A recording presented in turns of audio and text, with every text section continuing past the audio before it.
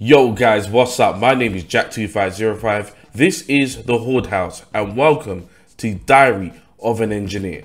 This is the video series that puts me in a Horde 1 to 50 master with a random group, no friends, no allies, into the wild and wish me the best of luck. Now don't forget to like, share and subscribe, so let's get on with the video. This Horde game is going to be set on District, the Gears 5 map. I've decided to go with a robotics expert for this run, and my card setup for this run is bloody support, experimental weapons, global overclock, precision repairs and combat engineer. The match starts and we have the following: level 20 gunner, level 17 marksman, level 20 veteran and a level 20 tactician. The match starts and the tap spawns towards the right middle of the map, and I know I'm by myself because my team thinks we are going to the boring arcade room. Just look at them. We ain't going there, boys. Get ready to fight in the open and defend taps. Wave 2 and I buy a level 1 wire for the left and right. Wave 3, I buy the first locker. Wave 5 and the tactician says this spot is a bad place, probably because he lives in the arcade room. I simply replied to him, get to work. Wave 6 and the locker is now level 4 and I buy the second locker. Wave 7 and a second wire is placed on the left for extra security and the same is applied to the right. Wave 8 and the third locker is here. Wave 10 and it is the matriarch. It comes storming in, kills one player, completely rips me apart, destroys the lockers, then seems to get stuck between the wall and the fabricator. We lucked out on this one. The team killed the matriarch and we move on to the next wave. Wave 11 and the second tap spawns in the middle and I've got repairs to do. Wave 12 and it's time to place some wires down to protect the middle tap. Wave 15 and we get the carrier. I build a locker for myself. The carrier makes his way towards us very quickly and is backed up by a boomer that downs me. The carrier destroys my locker and I bring out the DR1 to draw the carrier away from the base to avoid further damage. We kill the carrier and progress. Wave 18 and more wires are added to the far left and right to help slow down the horde at a further distance. Also a lot of heavy trouble on the left, but the team deal with the situation. Wave 20 and we get the Swarmac who spawns on the other side of the map and hopefully will not make its way to our base. The Swarmac for some reason remains on the other side of the map to try and kill us at a distance.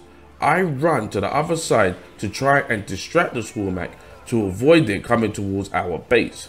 We do our best to kill the Swarmac and we progress to the next wave. Wave 21 and the third tap spawns in the small room on the right.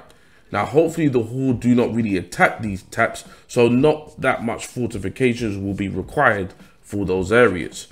Wave 25 and the stumps are here. The stumps always suffer the same problem of being too slow and finding it difficult to reach our base. They get killed quickly. TC, this mini boss needs a movement buff.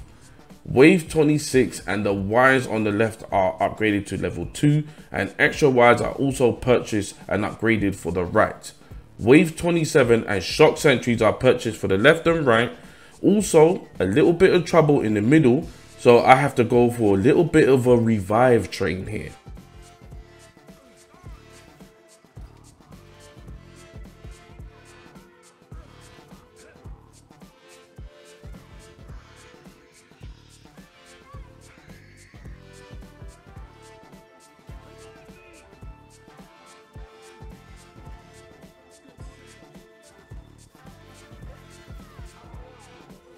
Wave 29 and again we get into some trouble.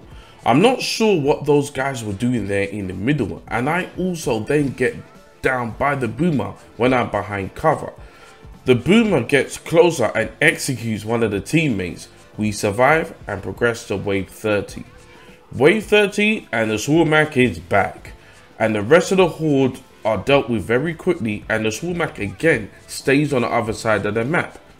We manage to turn it around, then it makes a quick dash for the base, but we managed to stop it before it makes any major damages, and we beat wave 30. Wave 35, we get the warders. The cryo cannons are unleashed right away and they get killed pretty quickly, and we progress to the next wave. Wave 36 and the left and right are looking secure, and I purchased another locker for myself to store more cryo cannons. Wave 40 and the matriarch is back. Me and the gunner double team the matriarch, and apart from a couple of damaged wires and the middle tap gone, we managed to defeat the Horde and the matriarch, and we continue to the next wave. Wave 36, and I swear to God, the splash damage from the boomer is too much. Even behind cover, and he still manages to get me. Wave 47 and a hunter downs me. I get killed by a pouncer, then brought back, and there's about 2 to 3 sires in the base killing people. Then I get killed again by the drop shot scion. The tactician is the only person left. He puts up a good fight, but then is eventually killed, and this run is a fail. Now, I'm very confused to how the Horde managed to just force their way back in, but we have to look back and assess the situation. Things that could have gone better. I should have built more wires in the middle, more level 2 wires. I should have built some laser wires around the base to stop the Horde from coming in. And I should have named the lobby "We are not going to the arcade room" to get players in who are ready for that type of challenge on District Master 1 to 50. So that is the end of the diary in District. The team eventually adapted to the non-arcade room run. We got overrun at the end and was, you know, to be honest, unlucky not to complete it, but hey, that's Horde for you sometimes.